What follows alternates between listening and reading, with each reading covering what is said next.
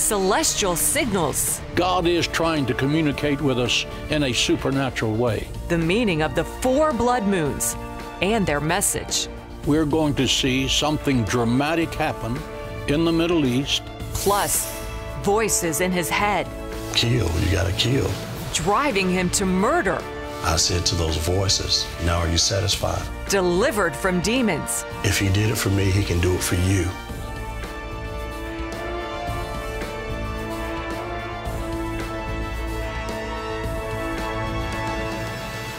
Well, isn't it nice, ladies and gentlemen? Welcome to the 700 Club. We have a president who said unequivocally, if you like your health care plan, you can keep it. Unless, of course, we decide that your plan doesn't fit our goals. And more recently, he said, Obamacare is the law of the land, unless I decide that I'm not going to obey it. And so he just decided yesterday that he was going to change a part of the law passed by Congress that calls for small businesses to be under the individual mandate, the corporate mandate. He says we're going to suspend that for a year or so. There's no way that a president should do that. Congress has said this is the way it is. You asked for this law. We gave it to you. Now Obama says, but I don't like it. I think we ought to change it. Well, Obamacare has created, needless to say, serious political problems for Democrats. Even the major media say some of its defenders are not always telling the truth. John Waggy has the story.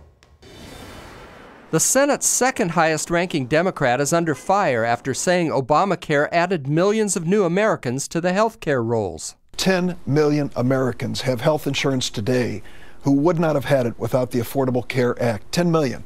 And we can also say this, it is going to reduce the deficit more than we thought it would. We are seeing a decline in the growth of the cost of health care, exactly our goal in passing this original legislation. But Monday's Washington Post fact-checker labeled the foundation of Durbin's remarks ridiculous, saying the vast majority of enrollees were previously insured. Republicans were quick to counter Durbin's optimistic claims. Well, I can tell you that Senator Durbin can spin this all he wants, but I hear it from my constituents. They've been writing me concerned about higher health care costs, losing their plans with their doctor, and also just concerns about a disastrous rollout, gross incompetence.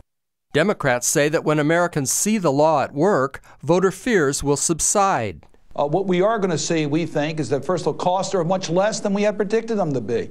So it's actually costing us less. Healthcare costs have been driven down. There's now more health facilities available in our community. People are using emergency rooms less. All that's going to be positive on our economy.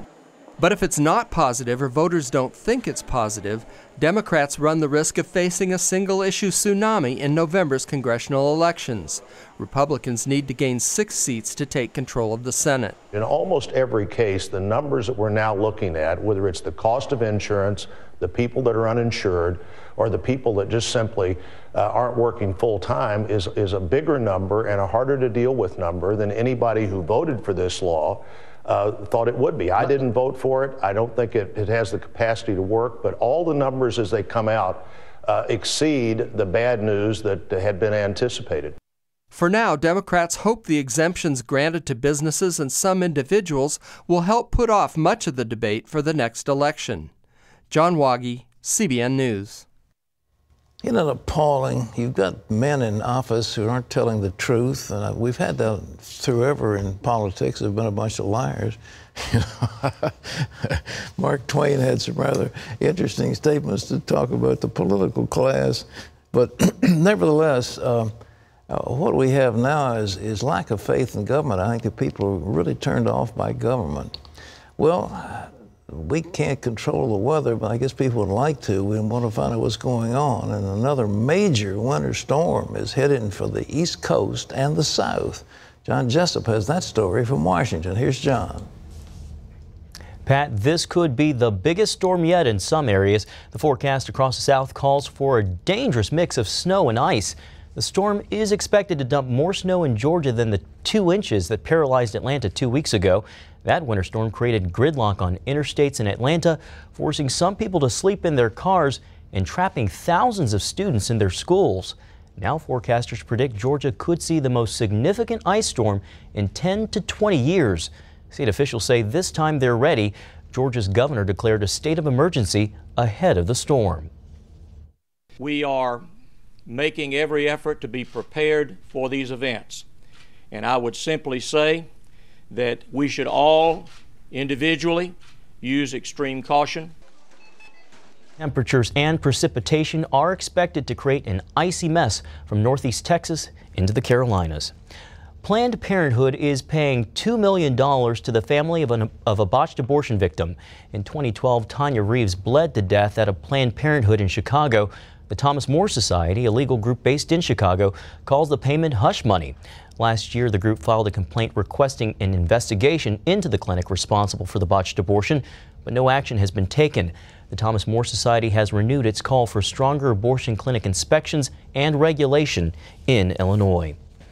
Well, former child star Shirley Temple has died at age 85. Temple was the #1 movie star from 1935 to 1938, a record no other child actor has ever come close to. Her popularity has been credited for helping save 20th Century Fox from bankruptcy, but she once said her greatest roles were as wife, mother, and grandmother. She was married to Charles Black for 54 years and was also active in politics, holding several diplomatic posts and serving as ambassador to Czechoslovakia under the first President Bush when communism was overthrown. Pat, I understand you met Shirley Temple. I did. When I was right after the Iron Curtain fell and there was an opening in Eastern Europe, I was traveling in that area to see what we could do about establishing relationship and ministry and getting the program here on the air. And I had a meeting with her. She's a very lovely lady, and of course, I wanted to talk about Hollywood, and she wanted to talk about politics. But you know, the child star thing, she'd long since passed. But she was one cute little girl, and without question, incredibly talented child. Dance and everything, and the American people loved her, and she was, the #1 box office draw. I think one of the most refreshing things about her was, with all that success, she seemed to always have her head on straight. Well, she did, and she was a very successful ambassador. She was on all business and knew exactly what was going on. And I remember she said the air pollution is so bad in Czechoslovakia. I guess we're in Prague, and she said it's like smoking 2 packs of cigarettes a day, just breathing the air. It was just terrible. It was a nice time, and it was memorable, and I'm glad I had a chance to visit with her. John? Pat, archaeologists have been making major discoveries at an excavation site in Israel, including a synagogue that Jesus may have visited. Chris Mitchell brings us that story from Galilee. The village is called Magdala, the home of Mary Magdalene. She lived here and she met Jesus here and she continued with him. Yes, it's the place. Israeli archaeologist Arfin Najjar oversees the excavation at Magdala. He says the city lay hidden all this time by just a small layer of dirt. Some place almost you touch the surface and you have the wall, waiting for us to 2000 years to when we were coming. The most important discovery here in Magdala has been a synagogue dating back to the time of Jesus. According to archaeologists, it's the first synagogue uncovered in the Galilee. An expression that appears many times in several places of the Gospel. Jesus went around Galilee preaching in their synagogues. So this is the closest synagogue to Capernaum where he lived. So most likely he was here many times. In it, they discovered a 2,000-year-old treasure. They call it the Magdala Stone, and some archaeologists say it's the most important discovery in decades. CBN News first reported on the stone just after it was uncovered in 2009. Father Kelly of the Catholic Order Legionnaires of Christ showed us a replica while overlooking the Temple Mount. This particular Magdala stone is the most important discovery ever made related to the Second Temple, the temple at the time of Jesus, which Herod redid. So that's quite the statement. The menorah on the stone is one of a kind, the first one discovered before the destruction of the temple in 70 AD. The Legionnaires of Christ own the land and are building an entire center at Magdala with an archaeological park, hotel, and spiritual center. Father Solana dreamed up the project and wants it to be a center for all. I'm pretty sure it's a gift for the world, for culture, for religions, for Israel, of course. Visitors see the Bible come to life. The altar is in the shape of a boat, a fisherman's boat. You're reminded of Jesus standing in the boat, preaching to the people on the shore. So for me, the whole gospel story has come alive for me here, and it'll never mean the same ever again. Father Solana sees the motto of the center, Duc in Altum, Latin for go into the deep, as a message for today. Somehow Jesus tells to all of us, go into the deep, try again. You can't, go. Mm-hmm. So I think this is a beautiful message that the world needs in this moment. Financial crisis, problems with jobs, many situations, and we need to try again. God is on our side. Chris Mitchell, CBN News, Magdala on the Sea of Galilee. Pat, talk about literally bringing the Bible to life. It's marvelous, and I commend the Israeli archaeologists. They keep discovering some amazing things. And I want to say, in terms of archaeology, I had a course in seminary called Biblical Archaeology. It was fascinating. And the findings of archaeology, to my knowledge, not one significant finding has disputed anything that's in the Bible. It's amazing how, over the years, the biblical narrative has lined up with the best the archaeologists give us. And this synagogue is just one more factor. Magdala, Mary Magdalene, I mean, it's just incredible. I went to a little synagogue up in Capernaum that was much similar to the thing, but the things are so tiny. I mean, those synagogues were just itty-bitty little things compared to what we're used to in churches today. But nevertheless, that's where Jesus went, that's where he taught, and that's where he performed miracles. Well, Israel is so rich in these treasures. Yeah, I mean, everything you step on has history. Well, it's amazing. My hat's off to the Jewish archaeologists are very sensitive, and they respect the ancient cultures, and it's just beautiful what they're doing. Okay. Well, coming up, we're going to unravel the mystery of the 4 blood moons, find out exactly what they are and what they mean after this.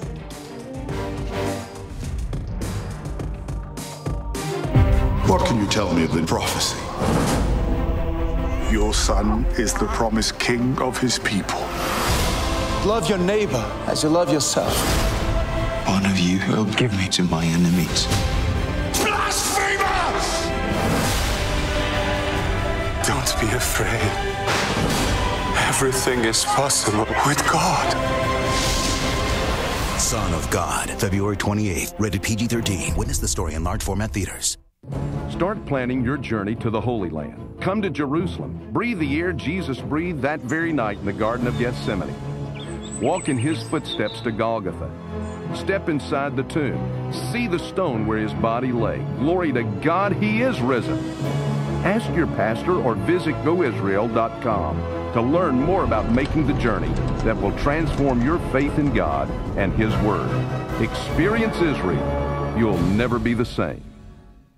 Tomorrow, I was insulin dependent, 5 injections a day. But not anymore. How this woman and others are reversing diabetes with their diets alone.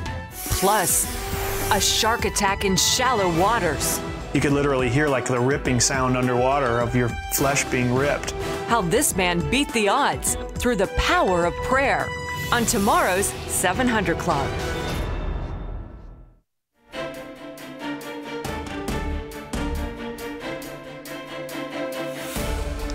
There's certain mysterious things that happen, and some people make a great deal of them, and some people just say, well, they're just natural phenomenon that has no significance whatsoever. So I am not an expert in any of this, but we're going to show you something that you'll find very interesting. These things are called blood moons, and the appearance of a single one is not unusual, but 4 of them appearing closely together is extremely rare. And that's what we're going to see this year and next. And a new book written by my good friend John Hagee says these mysterious signs in the sky are indication that something big is about to happen in Israel. Eric Stackelbeck sat down to talk with the author, John Hagee, about what this could mean for the Middle East. The book of Genesis says God uses the sun, moon, and stars for signs and seasons. Examples can be found throughout the Bible.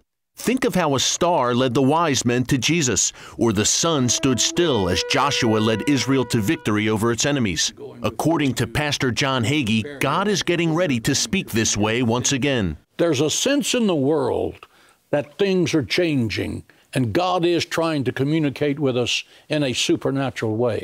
I believe that in these next 2 years, we're going to see something dramatic happen in the Middle East involving Israel that will change the course of history in the Middle East and impact the whole world. In his latest book, 4 Blood Moons, Hagee lays out what he calls celestial signals.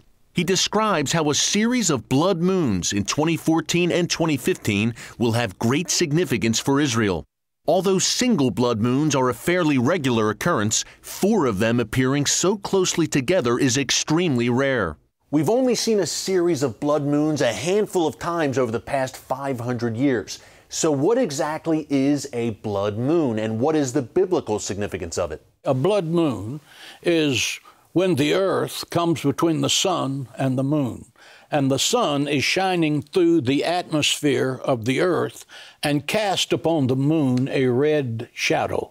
And so the moon appears to be red. Such moons appear in Scripture. In the book of Joel, God says there will be wonders in the heavens and in the earth, blood and fire. The sun will be turned to darkness and the moon to blood before the coming of the great and dreadful day of the Lord. In Acts, the Apostle Peter repeats that verse from Joel. And the book of Revelation says that during the Great Tribulation, the moon will become like blood. Blood moons are set to appear in April 2014 on Passover, and then again in September 2014 during the Feast of Tabernacles, or Sukkot. It's the same timing for 2015, for a total of 4 blood moons, all appearing on Jewish feast days. The sun and the moon and the earth are controlled by God Almighty. He is the one that's getting them in a direct alignment on a certain day at a certain time, but each time it's a Passover or Sukkot. In the past, the rare appearance of 4 blood moons on these feast days has coincided with major events for Israel and the Jewish people. 1492, Spain expelled the Jews. Columbus also discovered America, which became a safe haven for the Jewish people. In each of these blood moons, you have something that begins with a tragedy and ends in triumph. 1948, Israel is reborn as a nation. After 2,000 years, God supernaturally brought them from 66 nations, and a nation was born in a day. That, again, was a supernatural something that happened following the tragedy of the Holocaust. 1967, Israel wins the Six-Day War and recaptures Jerusalem. For the first time in 2,000 years, Jerusalem and the state of Israel were together again. The blood moons of 2014 and 2015 appear as Iran works towards nuclear weapons and Israel's neighbors, Egypt and Syria, are in chaos. The end game is coming with this Iranian nuclear crisis. The only reason Iran will not develop a nuclear bomb will be that Israel chooses a military solution to that crisis. I believe if that happens, that will start a series of events that will change the course of world history. If Israel does not, it will still change the course of world history. Hagee warns of the Iranian nuclear threat through his work with Christians United for Israel, which he founded in 2006. It is now the largest pro-Israel organization in America, with some 1.3 million members. He also holds nights to honor Israel across the country and at San Antonio's Cornerstone Church, where he serves as senior pastor. The first event in 1981 drew bomb threats and vandalism from anti-Semites. Yet Hagee continues his mission. If there was ever a time for the Christians of America to stiffen their spine and stand up and speak up, it's now. To see evil and not call it evil is evil. He says it's still unclear what the coming blood moons will bring, but he is certain of one thing. When all is said and done, Israel is going to prevail. The flag of Israel will be flying over the walls of the city of Jerusalem when Messiah comes, and it's going to be forever. And every nation that rises up in judgment against Israel, God will punish, and punish severely. Eric Stackelbeck, CBN News, San Antonio, Texas. That's quite a report. Thank you. That's interesting. Okay, fascinating. Thank you. Yeah, I'd never heard of a blood moon. We'll watch for it's that. amazing, and boy, some big stuff coming up. Of course, the Iranians, you know, right now, I mean, they are rattling sabers. They're sending a flotilla out to the coast of America. I mean, it's crazy what they're doing, and I understand they're just testing a long-range rocket that will probably have certainly hit Europe and maybe very well reach the United States. I mean, they're troublemakers, and the United States has just entered into this insane agreement to lift sanctions and give them all this money so they can pursue their own devices. But there's no question that the Iranians want to do damage to Israel. They want to destroy Israel, and I don't think we should let them do it. At least God's not going to let them do it. Exactly. Yeah. Well, up next, voices in his head drove this man to murder. It was as if I was floating in the air, looking down on someone or looking down on myself, committing this horrific act. See what shut down the voices and set this man free.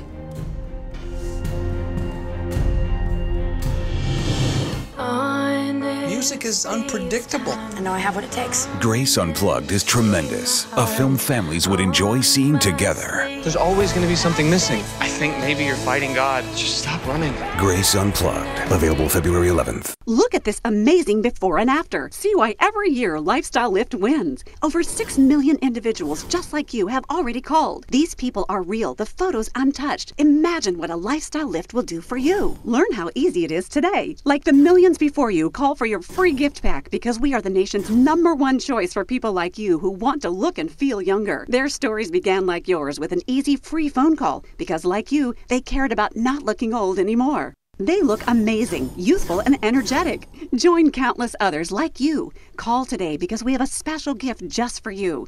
Our free gift pack filled with invaluable information. Call 1-800-493-3762. No credit card needed. And when you call today, you'll receive your gift pack fast because as a free bonus, we'll expedite it. And you'll get a coupon for your facial analysis. See your new look, a $300 value free. So call 1-800-493-3762 now. More than any other figure in history, Jesus of Nazareth has had a profound impact on our world. Join thousands of others for free world-class online courses available now through Luxvera, powered by Regent University. Explore the divine authority of the New Testament and the reliability of ancient texts. Understand his life and ministry. Consider the identity, relevance, and challenge of Jesus for the 21st century. Who is Jesus? Uncover truth now at luxvera.regent.edu. You say, what's Luxvera, by the way? You just saw that on the air. Luxvera is the name of the platform for the so-called MOOC, the Mass Open Online course that is being offered by Regent University, and this will be the first of many. And right now it's being offered for free. It's an incredible course, beautifully done. Hundreds and hundreds and hundreds of people are already signing up, and it's available all around the world in various languages. So if you're interested, you can think Luxvera, L-U-X-V-E-R-A, light and truth, luxvera.regent.edu. That's easy to remember. Regent EDU, and somebody will tell you more about it if you're interested. But I think this is a fabulous course about the life of Jesus Christ. Well, I want to introduce to you something. You've heard about these older women that are preying on younger boys. It's happening more and you can't understand it. Usually it was older men preying on young girls, but you have female teachers who are getting involved sexually with teenagers. And Mark Jenkins is one teenager. He was only 17 when a married neighbor seduced him. And as their sexual relationship grew, so did Mark's abuse of alcohol and drugs. Before long, Mark began hearing voices in his head which said, "Kill." These voices in my head were saying, you know, you've got to do it now, you've got to do it now. Kill, you got to kill. It was demonic. Mark Jenkins was born into a military family of 8. Although his mother was a Christian, his father was an alcoholic who often verbally abused his wife and children. I was used to seeing the alcoholic father more so than a normal father. When Mark was young, a female relative sexually abused him. I can remember her forcing me into certain situations, and I did not really how to respond to it. I didn't know how to respond. I didn't know what to say. Mark never told his mother about the incidents. She was unapproachable, and once she would leave her job, she would go to church. It seems as if she didn't have any time for me. It happened again when he was a teenager. This time, it was a woman in leadership at their church. Mark talked to the elders who handled the situation, but the scars remained. It fanned the flames of anger toward women. In high school, Mark began using alcohol, cocaine, and other drugs regularly. When he was 17, one of his neighbors, a married woman who didn't have a driver's license, asked Mark to teach her to drive, but she had other things on her mind. We would sit down for sessions of learning, going through the driver's manual. She would begin to tell me more about her personal life, and from that, inappropriate relationship flourished. The neighbor gave him gifts, but also tried to control his life. When I would act as if I was, giving my attention to someone else or going somewhere else for affection, she would always present me with money or credit cards. I felt that I owed her something, being that she was giving me money. During this time, Mark says he started hearing demonic voices telling him the world was going to end and to kill his neighbor. I was speaking to the voices myself, and I was trying to throw those voices off. One evening, Mark and the woman had an argument. He went to see her, but she locked the door. Knowing that she would not let me in because we just had, harsh words, a few minutes before, I cut the screen door, and I'd walk throughout the house. And when she saw me, she said, "Mark," she says, "I'm gonna call the police." And when she said that, that's when I lost it. I'm thinking about, I don't want to go to jail. I hate you.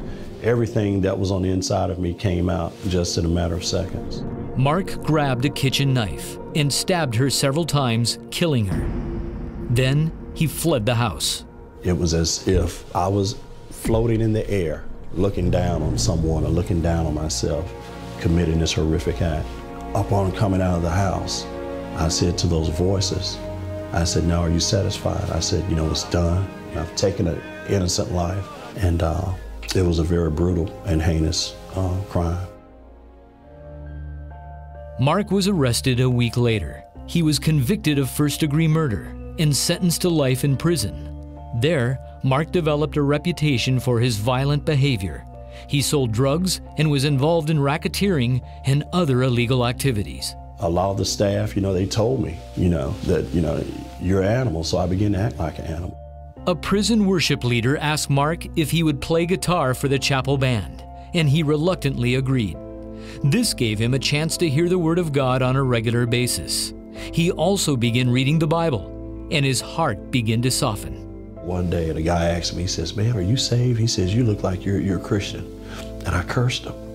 My mind automatically went back to when Peter denied Christ. But it was at that time I knew a transformation was taking place. Other people started to notice. People would tell me I had a godliness about me. And I guess the minister of music, that's what he saw in me.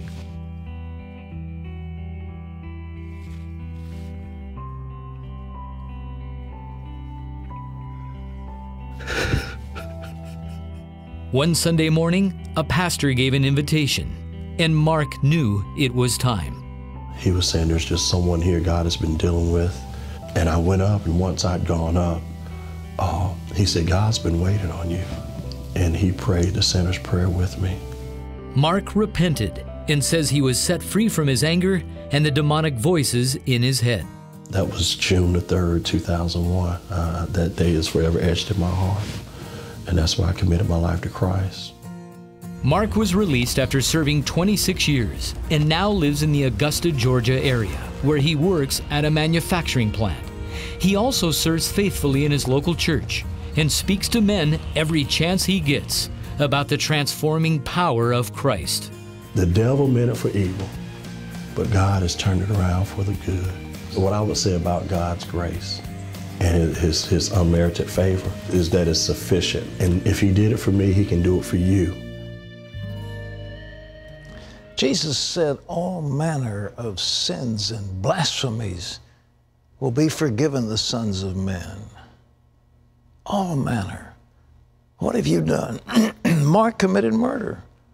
Yes, he was doing it under the influence of some demonic suggestion, and he, as a kid, he'd been abused in all sorts of terrible ways, and his neighbor probably was getting, well, she was reaping what she sowed because she had sowed something terrible in his life, and he was rebelling against it. But nevertheless, this was wrong. You can't go around killing people, and the fact the devil made you do it is not an excuse in law. So he paid his price, and paid the price, went to jail, lived in jail. But you know, God forgave. And God will forgive you. You ask yourself, and I ask you, what have you done? And you say, you don't understand what I've done. It's horrible, it's nasty, it's terrible. I don't want to tell anybody about it. All right, well, don't tell anybody, but tell Jesus, because he knows it anyhow. And come before him and say, Lord, you know what I've done. I lay it out for you. Here it is. And I ask you to forgive me. And I ask you, Lord, to cleanse me and make me whole. I want to give you my life. You see, he died for your sin.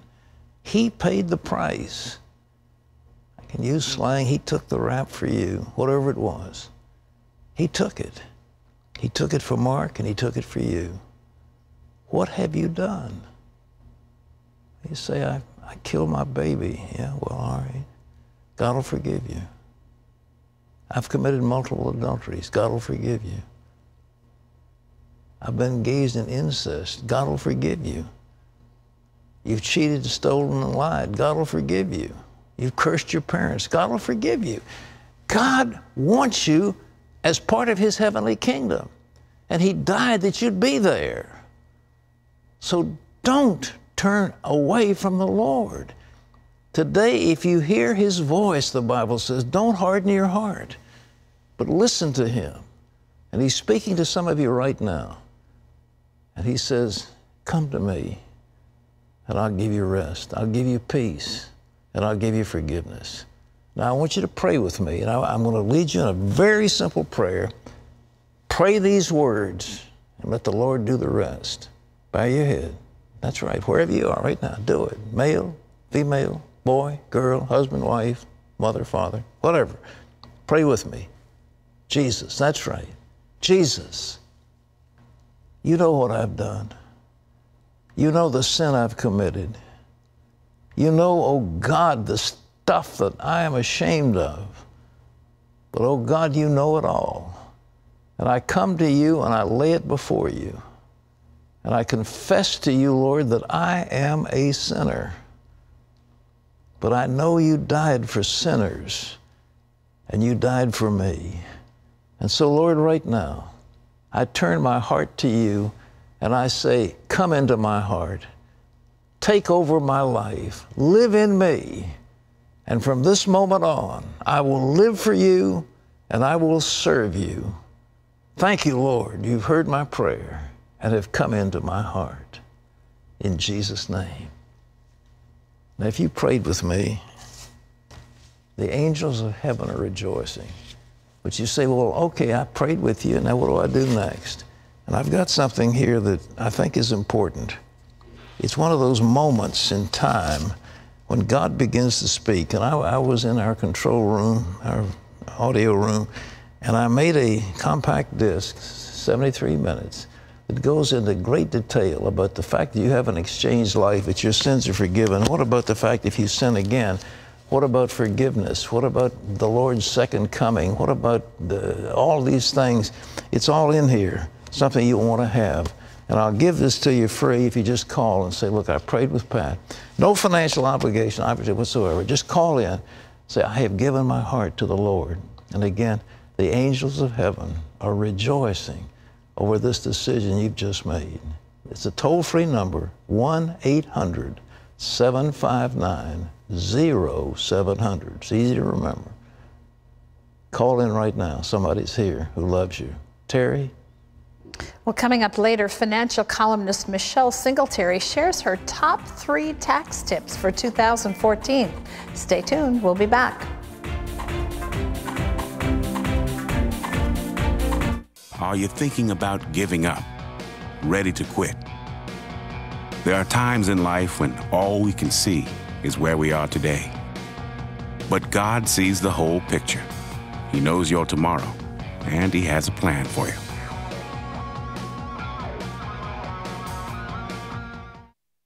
I was having some pains between my shoulder blades. At that point, everything changed. Diagnosis, pancreatic cancer. First, there was prayer. The second is to fight. As soon as we walked through those doors at Cancer Treatment Centers of America, all my anxiety left. The pastoral care here is based on the Bible, based on the Word of God, just as it is at our own church. When you combine the great medicine with the spiritual resources we have, it provides the patients with something that really can make a difference. You got a pastor right there on staff praying with patients, and whether it be scripture or whether it just be a word of encouragement to say, God's got this. If you or someone you love is fighting complex or advanced stage cancer, go to cancercenter.com/faith. You'll learn how our treatment results compare to national averages and see a list of insurance plans with which we've worked. Advanced medicine and technology, the warm embrace of the Spirit. I firmly believe God led me here. Call or go to cancercenter.com. Cancer Treatment Centers of America. Care that never quits. Appointments available now.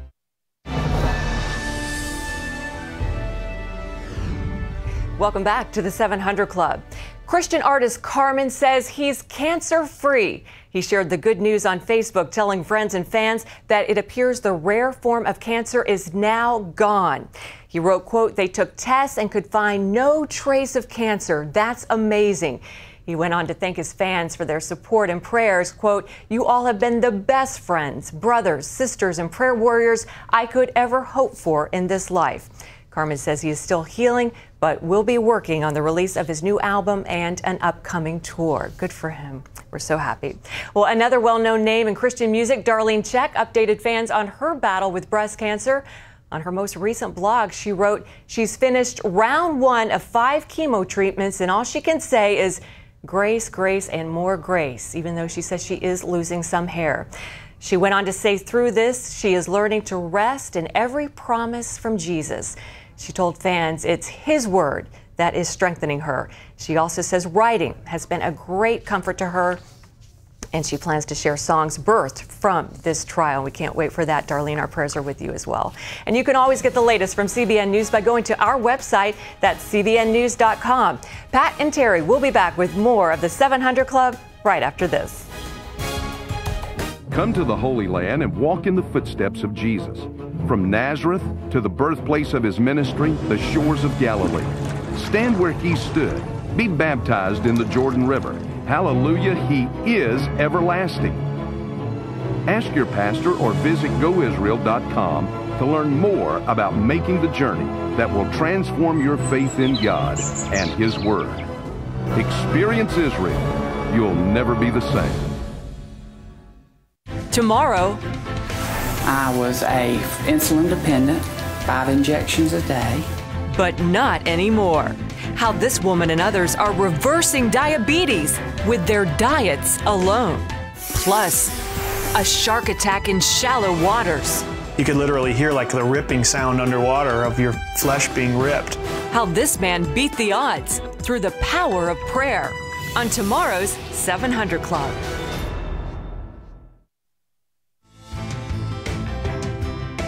To listen to our top songs of the week, go to CBN Radio at cbn.com. Well, you've heard it said by Pat many times here, 21 days. That's the time it takes to break a habit, or, for that matter, to form a good new one. Well, recently, Washington Post columnist Michelle Singletary went on a 21-day financial fast, and nearly 1,000 people on Facebook and Twitter went with her. Take a look. There are many spiritual and physical benefits to fasting. Money expert and Washington Post columnist Michelle Singletary says fasting your finances is just as valuable. With her 21-day field-tested financial fast, Michelle helps people break bad spending habits, get rid of debt, build savings, and find financial freedom and prosperity. Please welcome back to the 700 Club, Michelle Singletary. It's great to have you back here. Welcome. So glad to be here. You just finished a 21-day fast in January. Now, talk about that a little bit. What does that entail? Oh, it's so hard. And I created it. So for 21 days, you can't do any unnecessary shopping or spending. Now, what qualifies as unnecessary? So just about everything. I should ask you the opposite. What do you spend on? So you can buy groceries and medicine and things that are essential to your household, life-sustaining. But other than that, everything else has to go. Wow. And we do so much unconscious spending that people don't even realize that they're spending. And you can't use plastic, no credit during the fast. Cash only. Cash only, because I want people to get back in touch with what it means to have limitations. And you say that we spend differently when we, even if it's a debit card, we spend differently when it's just a card to hand to someone. Because the way they created it, you just swipe and spend without really thinking about it. I mean, I talk to people all the time, and if you have to spend $20 or $50, you kind of think, whoa, what am I doing here? But when it's the card, you just swipe it. And it is removed. Psychologically, there is a difference. That's right, because you're removing yourself from the payment part of it, because you don't have to pay until later. And so people tend to get into trouble really quickly. Even those people who pay off their cards every month, studies show that you still spend more when you use plastic than when you use cash. So when you do this fast, do you keep a little book with you and a pencil and kind of write down everything that you're spending? You do. I mean, that comes after the fast. You do a spending journal, but the way the book is set up is that you read one chapter a day.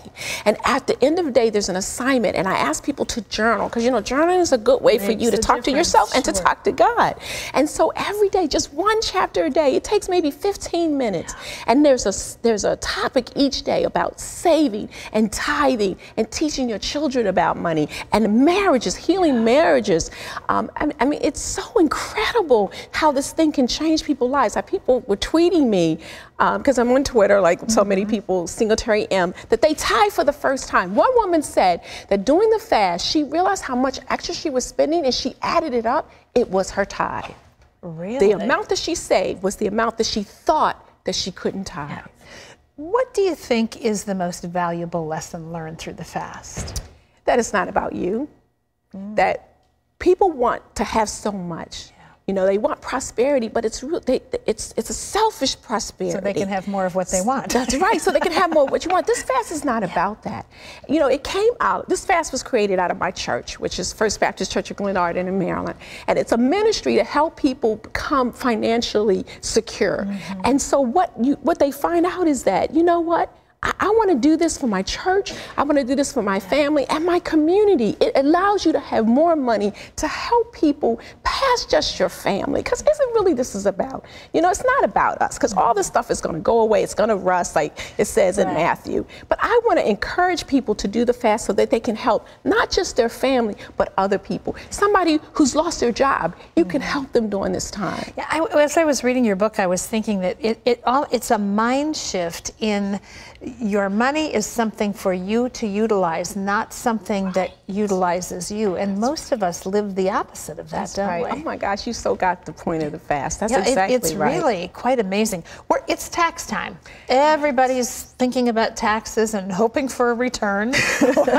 What are some tax tips you can give us? Well, the first thing is that if you make $58,000 or less, there's a way for you to get your taxes done for free. It's called Free File. You just go to the IRS website. You have to go to the IRS website, and they're partners that they've partnered up with private companies that will do your taxes for free, your federal and in many cases your state. And I think this is so important for people who don't know how to file or they make mistakes. Afraid they're going to miss something. Exactly. And so they should absolutely take advantage of Free File. And if you don't qualify for that, the IRS also has volunteers that'll do your taxes. And next thing is, this time of year, be so careful of tax scams, because they're sending you emails, they're sending you things, oh, how I can boost your refund, and really it's just a way to get your personal information to cheat you.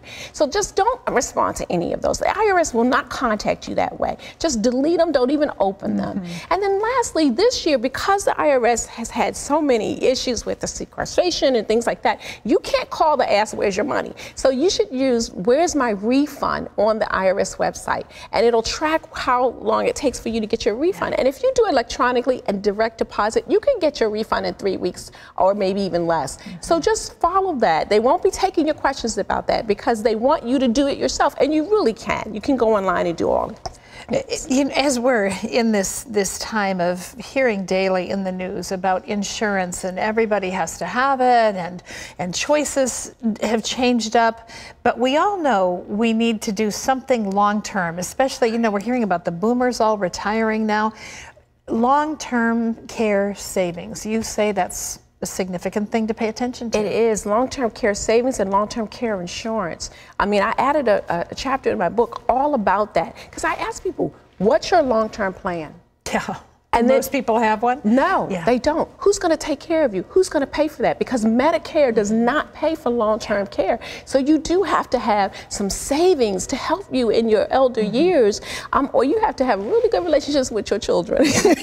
And that brings me to legacy. You talk about leaving a financial legacy. Why is that important?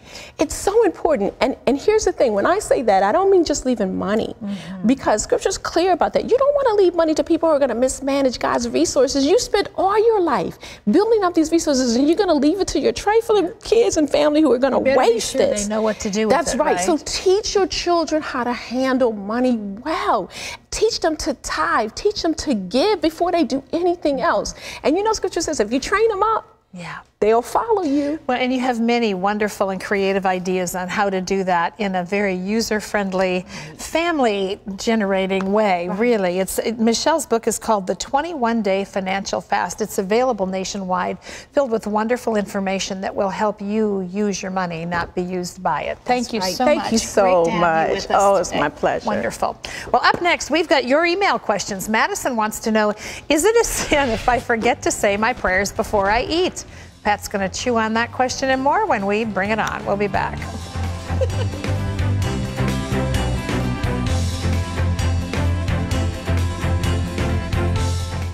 I use catheters, and if you do too, please listen carefully to this life-changing breakthrough. There is a new catheter that hurts less, and you can get a free sample by calling this number now. Pain and urinary tract infections have been avoided by many of my patients. These new disposable catheters hurt less. It's an incredible new design that reduces pain. The eyelets are polished, so they glide smoothly and effortlessly across your sensitive skin. The old catheters would scrape and cut, causing pain and infections. These new catheters are totally different, so smooth and painless. They changed my life. Call now and get a free sample. Medicare and your insurance will pay for up to 200 of these catheters per month, all at little or no cost to you. Call now for your free sample, complete with a 90-day supply, and if it doesn't reduce your pain, we'll pick them up for free. Call 800-212-2624. That's 800-212-2624. Call now. Music is unpredictable. I know I have what it takes. Grace Unplugged is tremendous. A film families would enjoy seeing together. There's always going to be something missing. I think maybe you're fighting God. Just stop running. Grace Unplugged. Available February 11th.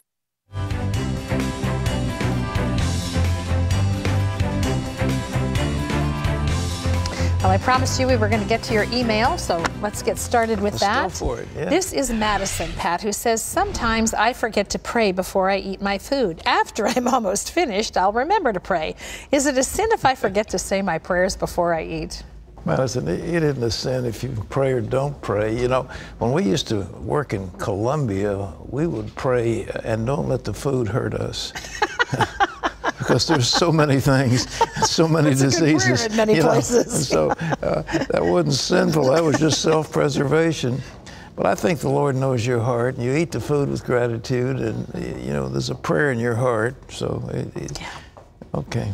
This is CN who writes, Suppose I find my soulmate. Am I obligated to marry that person and have children? Truth be told, I think of marriage as more of a prison than a union, and I don't really want children. Would God be accepting of a common law marriage where my husband and I have sex but we do not have kids? Or would this prevent us from being taken into heaven when the rapture comes?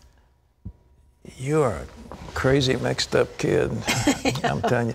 No, let's start the whole thing. There's nothing in the Bible that talks about a soulmate. I don't know where all this stuff comes from, but there's no such thing as a soulmate. So are you obligated to marry your so-called soulmate? Well, there is no such thing in biblical terms that I'm aware of. Do you know anything in the Bible? No, not at all. All right, so that's number one. That's number one. So no, you're not obligated. Now, you say, I don't want to have kids, but I like to have sex. Well, that's fine. But you will have kids if you have sex, but you don't have to necessarily. Right. The Catholics practice what they call rhythm. There are also ways of using birth control that you don't have. Your sexual activity does not necessarily lead to procreation, but common law, why not get married? I mean, you get a lot of benefits from being married, and you want to solemnitize this union. You just don't want to say, well, I'm getting a common law union. The whole thing is your thinking is just confused on this area. Yeah, it's very I don't want this, I want that, I don't want, not a very good candidate for marriage, if you ask me. Well, you know, for this cause a man will leave his mother and father, cleave to his wife, twain one flesh. And they live together, and out of that comes a union of godly children. But if you don't have children, I don't think it's a sin to use birth control. But at the same time, I do think that you should get married. I mean, why go common law? You don't have to. I mean, you can go down to the justice of the peace and get a license. You don't have to have a big church wedding if you don't want to. Right. But I think you should solemnify the relationship. All right. Okay, this is Cassie, who says, how can you tell the difference between God's voice and your own thoughts? Does he answer you with words, feelings, or pictures? That is an extraordinarily good question, because that's a question we all wonder about. We see through a glass darkly, then face to face.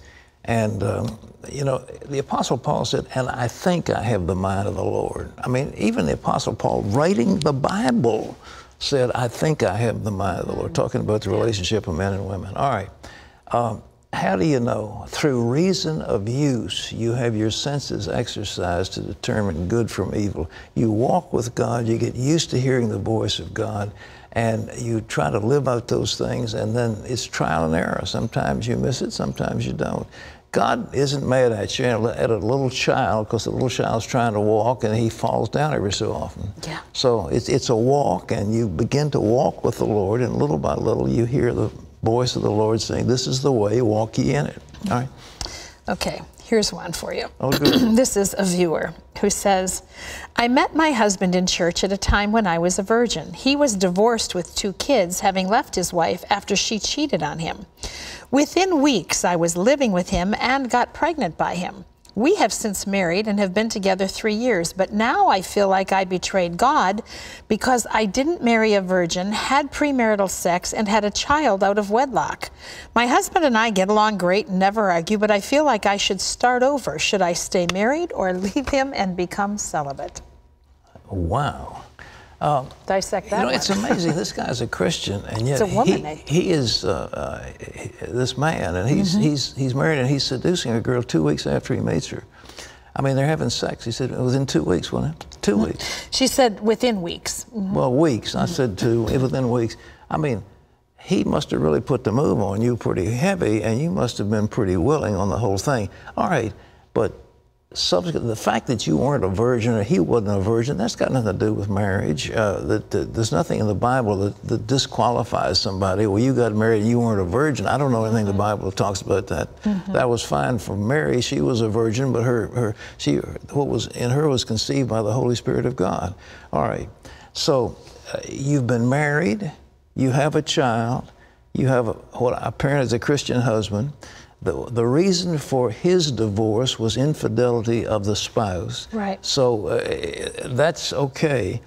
And I see no reason why you shouldn't live a happy married life. You're doing okay together, so rejoice in what you have. And don't be coming up with all these spurious problems. I mean, so far so good. You made some mistakes. You did something wrong, but you have rectified that. And now you're living according to God's law in holy matrimony. So enjoy it. Praise the Lord. Yeah, forgive yourself. Forgive yourself. God will forgive you. Yeah. But it's over. Get on with it. And no, you don't want to divorce and break up and start all over again. That makes no sense at all. All right. Okay, this is Jamie who says, I was treated rudely by a restaurant employee the other day. I know that as a Christian, I have to, quote, turn the other cheek. I don't want to get anyone fired, but I also don't think it's right for employees to treat customers poorly. I would appreciate some good advice. All right, as somebody who happens to have a hotel here at Regent University where we have a very fine restaurant and employees, the question is, we train the employees to be courteous to people. And I think the owner of that restaurant would appreciate the fact that you said, look, I like your food, you've got a nice restaurant, but this particular employee was very surly and off-putting, and I think that if he or she did it to me, they'll do it to others. So I just want to tell you so you can correct the situation. But I think that's a helpful suggestion that most owners of a business would appreciate a great deal. Yeah. So if they fire that stuff maybe to up. encourage him to train his people, Well, because of course. at the Founders Inn, you would never get a surly They waiter better or have to be waitress. surly. No, but we had one of the finest organizations in the country training our employees when we first opened up. I mean, Yeah, they're amazing. But they make a big thing of it. Good morning, Mr. Smith. I mean, the good businesses all want to cultivate the favor of their customers, and they want to treat them right, make them feel special, because they want them to come back. Right. And they appreciate their business. Exactly. So if you've got a surly employee, what that employee is doing is undermining the premise of your business, which is to provide service. Ooh. Okay. That's all the time we have for email questions. Tell the owner. Go to the owner and say, listen, I don't want to get anybody in trouble, but here's a problem. And, it'll be appreciated. It will, I hope. If it isn't, then the guy should not be in business. All right. Well, right now, I would like to introduce you to a single mom named Lola. Her husband deserted her and their 6 children. Lola had a dream, and thanks to people like you, that dream came true. Every day in her small home in Kyrgyzstan, Lola bakes bread to feed her 6 children. Years ago, her alcoholic husband abandoned the family, and Lola has struggled ever since to make ends meet. I can't even buy bread because it is expensive for me, so I bake it by myself. We have it every day, and sometimes it's all we have. Lola works cleaning houses, and her oldest son makes bricks, but they earn very little. We do our best to work, but still we don't have enough money for food. For 4 years, I have dreamed of having a cow, but I've never had enough money to buy one. Orphans Promise sponsors a training center for children here. Sabina, Lola's daughter, started attending the English and Bible courses that were offered. When we learned about all of her family's struggles and problems, we took them food, clothing, and school supplies. During the Bible classes, Sabina learned about the power of prayer. I began praying for us to live happily and to have everything we need in our home. Sabina knew her prayers had been answered when we gave the family a cow, hens, and a refrigerator. I'm very grateful for a hen, the refrigerator, and the cow. These gifts mean so much to us. We started selling milk and making money. The hens lay eggs, and my children like eating them very much. All of us have good food every day, and that makes me rejoice. I am very thankful to the people who helped us, and I am grateful to God for... That's you, 700 Club members. We say thank you for caring and giving. It's great. Kyrgyzstan. Kyrgyzstan. All right.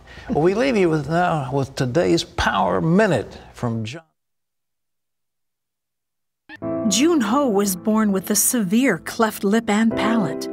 He had a hard time eating, so he was small for his age. And as hard as the Ma's tried to save money for cleft lip surgery, they could never afford it.